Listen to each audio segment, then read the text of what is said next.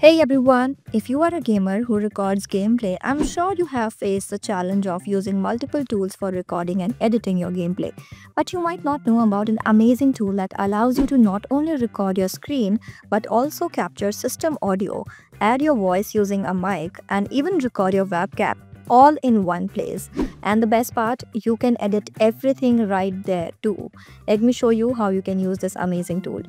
Download and install advanced screen recorder software on your Windows PC. You can also use the download link in the description below. Once installed, click on Start Now. Select your recording mode. You can record the entire screen, a specific window, or just a selected region of the screen. You can even select whether you want to record your system audio or use a microphone to narrate your gameplay.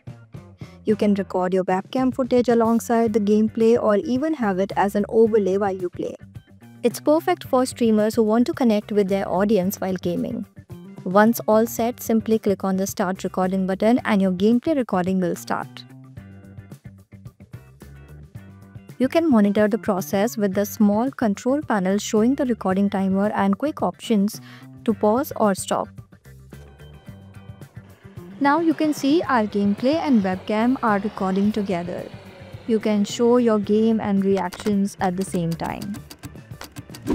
Once done, click on Stop Recording and it will automatically save your video in your chosen location. Once the recording is complete, go to the recording section and edit your video as per your need. You can trim any extra parts. Now you can easily share or upload it to your favorite platform.